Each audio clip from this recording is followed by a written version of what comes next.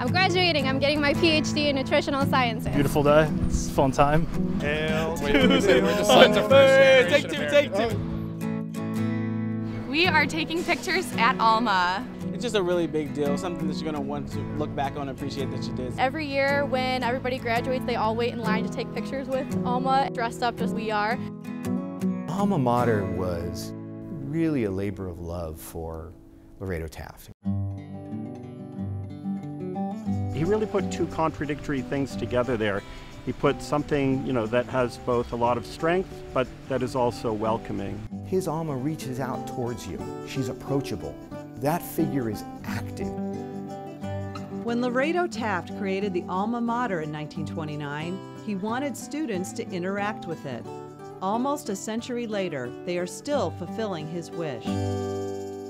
First time I saw the Alma Mater statue, I came up to it and I immediately thought, it's a masterpiece. It shows a deeply grounded training, someone with a knowledge of the history of art. He wanted that statue to be there to recognize the love he had for the place that had molded him. All of his formative years were at the University of Illinois. His family was there, his father taught there. In 1871, Lorado Taft's father was hired to teach geology and zoology at the university. His father helped the university plan a grand art gallery, and dozens of plaster casts of classical sculptures were ordered from Europe. However, they arrived in pieces. Young Lorado helped his father repair the sculptures, and it inspired him to study art. He earned his bachelor's and master's degrees at Illinois in 1880. Lorado Taft was really born with a natural talent as a sculptor. Sculptors like Lorado Taft went to Paris. In Paris, Taft learned classical sculpture techniques at the École des Beaux-Arts. Students studied the nude human form and were asked to express its ideal in clay models. Lavish ornamentation, as well as symmetry, were characteristics of their work. You can't understand the story of American art if you don't study Taft. Taft left Paris in 1883 and returned home to Illinois. He settled in Chicago. He wanted to stay among his people of the Midwest, helping to create an art scene in Chicago. He saw Chicago as a place where he could step in and really make his way in the world. And he decided, well, if I have to start and build my way up from the ground up, he would do so. He did things like death masks, wrought iron work, decorative reliefs. And as the 25th anniversary of the Civil War came up, a lot of veterans and citizens were putting up funds to build war memorials. Taft was still undiscovered, so he went along for the ride for relatively low wages.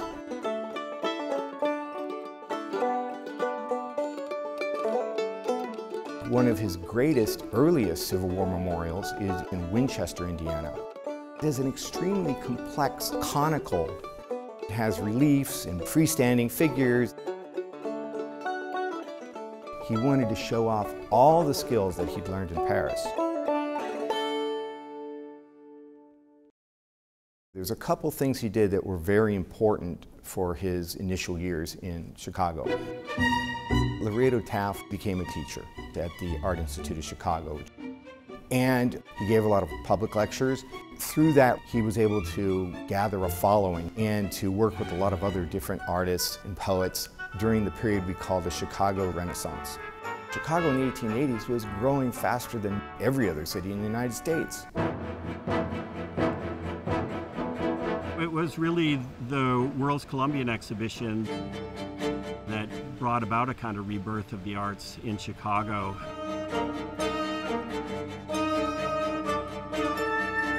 Starting with the Columbian Exposition, Taft started to get famous. It was his first big deal in Chicago. It was a moment where Chicago was really making its mark on the world scene. They rebuilt the city with these enormous buildings, with sculpture. The World's Fair covered 600 acres.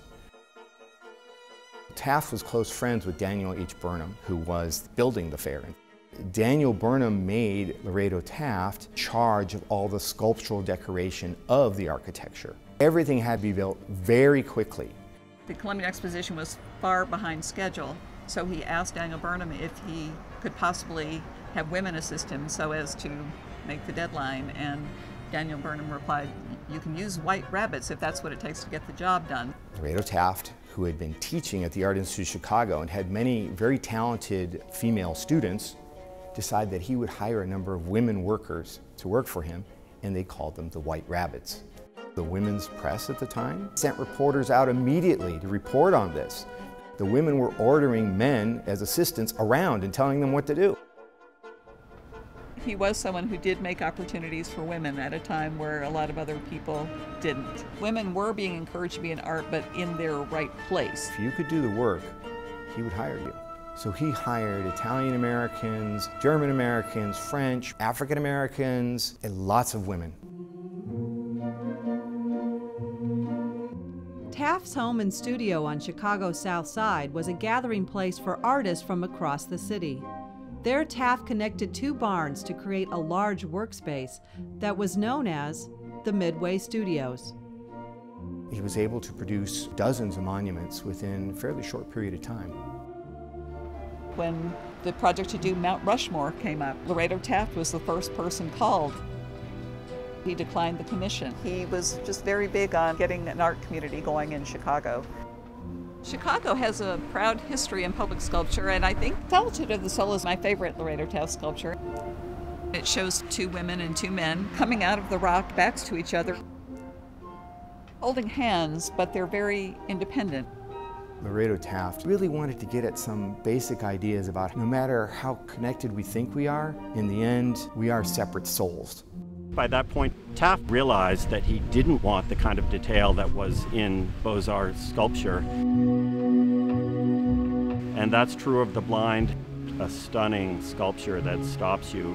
You have this child who is leading this group of blind people, and child's eyes see, whereas everyone else is clearly blind.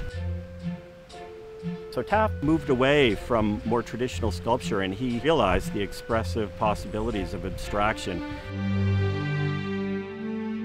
In 1922, Taft created his most ambitious sculpture to date. The Fountain of Time stretches 126 feet across and includes over 100 figures, including one of the artists. To keep costs down, he explored the use of new materials. The Fountain of Time was the first piece of art to be created from hollow cast concrete reinforced with steel. Lorado Taft did believe that the Fountain of Time was going to be his great legacy. And one end of the fountain starts with these figures rising up out of the earth. The middle section, we have young people falling in love, young men going off to war. And then as you go to the far end of the sculpture, you see older ladies and gentlemen descending into the earth. So you have this kind of Mobius strip of life. And then standing across from it, you have old Father Time who's watching this whole thing. The Fountain of Time really is his way to get people thinking about bigger philosophical issues about life and the passage of time. Can I tell you my favorite Lorado Taft quote? One thing which separates us from our brother animals is the fact that we can send messages down through the generations. We can send greetings to a world unborn. The means by which this is done is art.